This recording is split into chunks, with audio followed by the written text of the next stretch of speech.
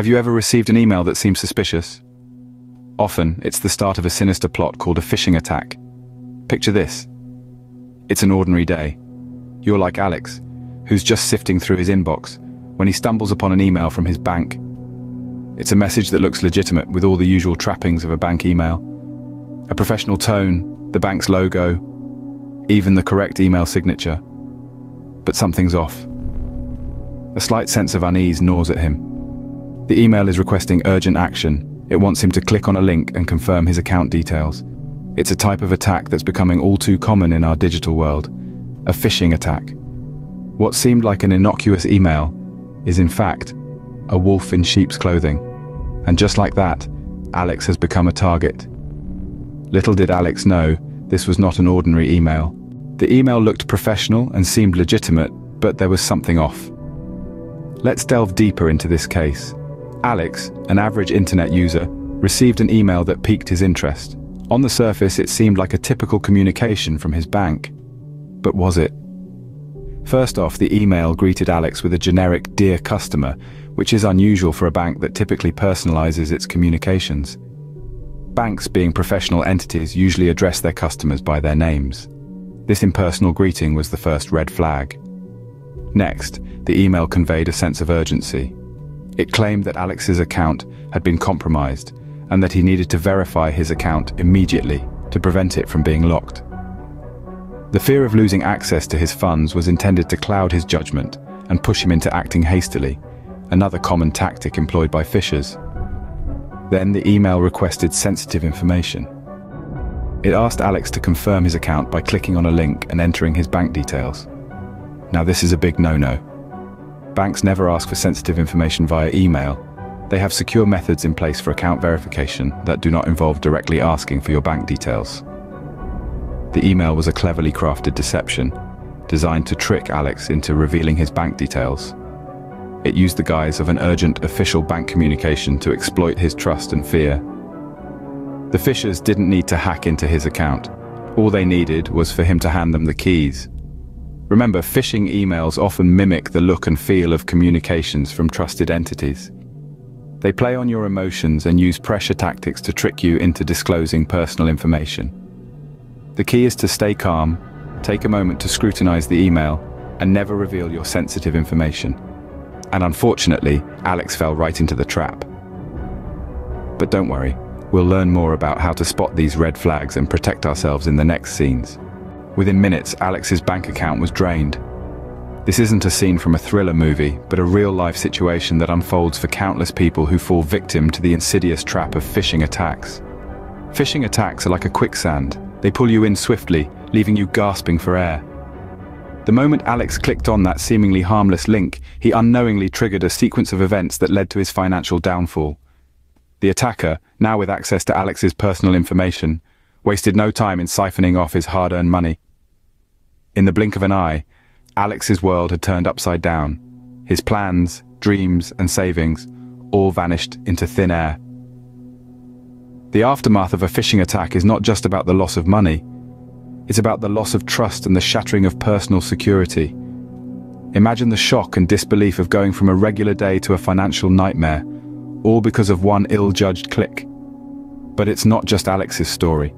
It's the story of thousands of internet users who become prey to these cyber predators every single day. The speed at which these attacks occur is truly astonishing. One minute you're checking your emails, the next you're in a whirlwind of panic and loss. The devastation that follows a phishing attack is far-reaching. It's not just about the immediate financial loss, it's about the long-term consequences. The damage to credit scores, the potential identity theft, and the painstaking process of rebuilding one's financial security. The ripple effect of a phishing attack can last for months, even years, long after the initial shock has faded.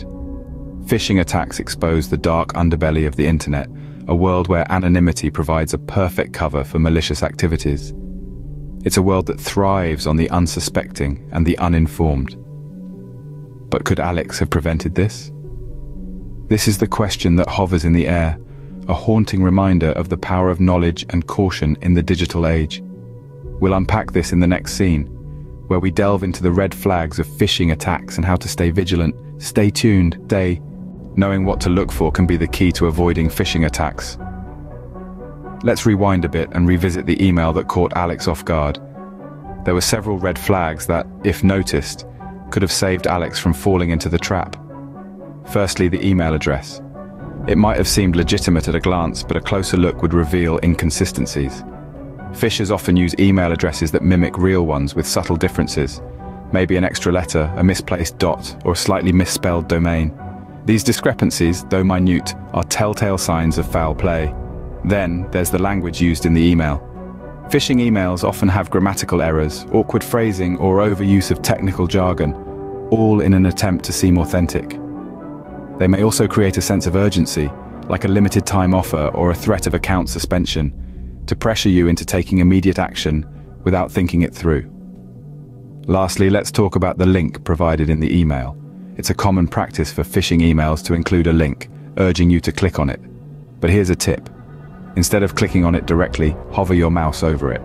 The actual URL will pop up, and if it doesn't match the company's official website, it's probably a scam. It's also worth mentioning that legitimate companies typically won't ask for sensitive information via email. So, if an email is asking for your password, social security number, or credit card details, that's a big red flag. Keeping these points in mind could have saved Alex a lot of trouble.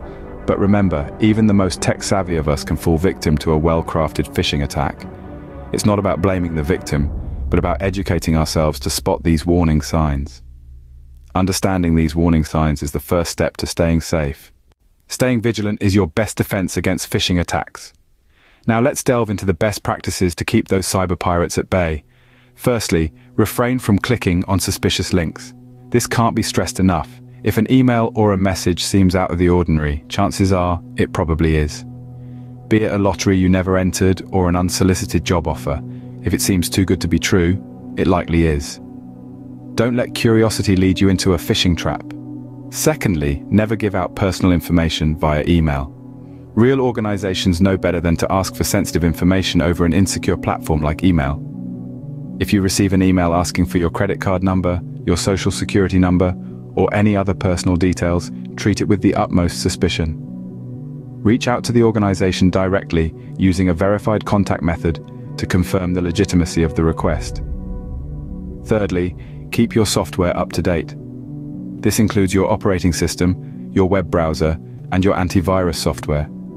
Software updates often include patches for security vulnerabilities that could be exploited by attackers.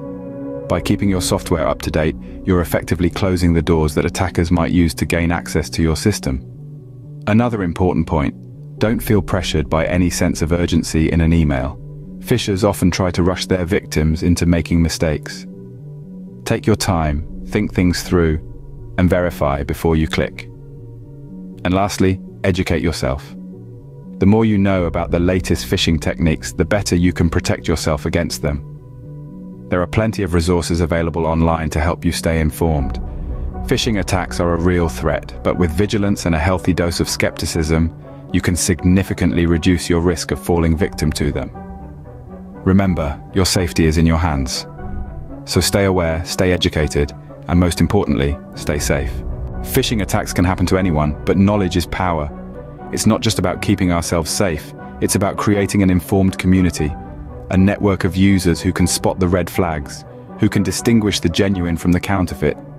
Consider this video as a tool, a resource that can be shared, passed around, used to spread awareness about the lurking dangers of phishing attacks and the methods to dodge them. Think about your friends, your family, your colleagues. We all have someone who could benefit from this knowledge. Remember, every single person who learns to avoid phishing attacks is one less victim, one less opportunity for these attackers to succeed. So let's not just protect ourselves, let's protect each other. Let's turn the tables on these attackers. Stay vigilant, stay safe, and help others do the same. Spread the word.